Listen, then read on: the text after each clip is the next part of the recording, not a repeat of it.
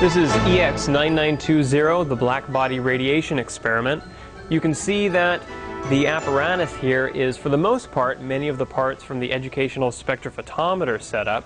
We have a 60-centimeter optics bench, a set of collimating slits, a collimating lens, a focusing lens, the rotational platform, an armature and an aperture bracket that attaches to the armature, the rotary motion sensor. And to complete the Blackbody radiation setup, you need a power amplifier 2 that connects to a 750, the Blackbody light source, a prism for the rotating platform, a little stop bracket, and the new broad spectrum light sensor. Okay, so first we'll attach the platform table to the optics bench.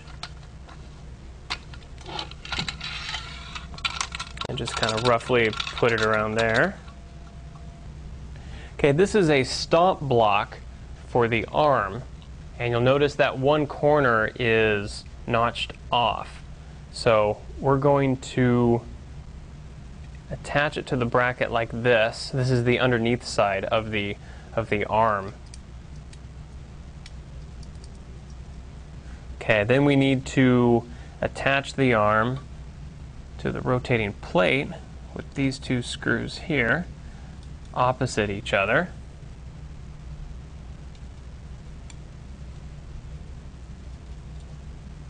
So now with that stop block in place, you'll see that when the arm swings around, it stops in this position here.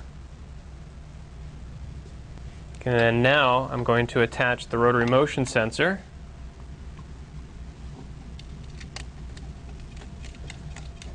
like that onto this spring-loaded bracket. So now the rotary motion sensor, when attached to this bracket, can swing like this, and then I have a pinion that I will put on the shaft, and the spring keeps the pinion up against the rotating plate. So here's our prism that attaches to the top of the rotating plate. We'll just screw this down like that. So you want to make sure that the prism is pointing away from the arm. And I've got a wing nut all attached to the bottom. When we set the light source up, the light will be coming in from this direction, and it's aligned so that the light will enter the prism. Okay, so now we need to attach the new broad spectrum light sensor to the aperture bracket. And then, using this post from underneath, secure the sensor to the armature. Now this new sensor is broad spectrum because it goes from the UV through the violet into the infrared, so it sees a very broad spectrum. Okay, and then a focusing lens right there. Collimating lens, collimating slits, and these will need to be around 10 centimeters apart. So we'll position them about like so.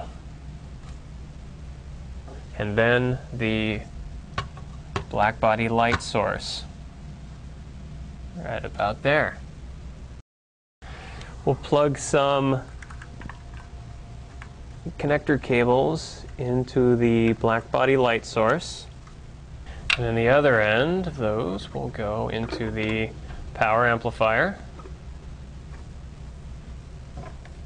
Light sensor into channel A, rotary motion sensor as usual, and then the power amplifier needs to go in channel C.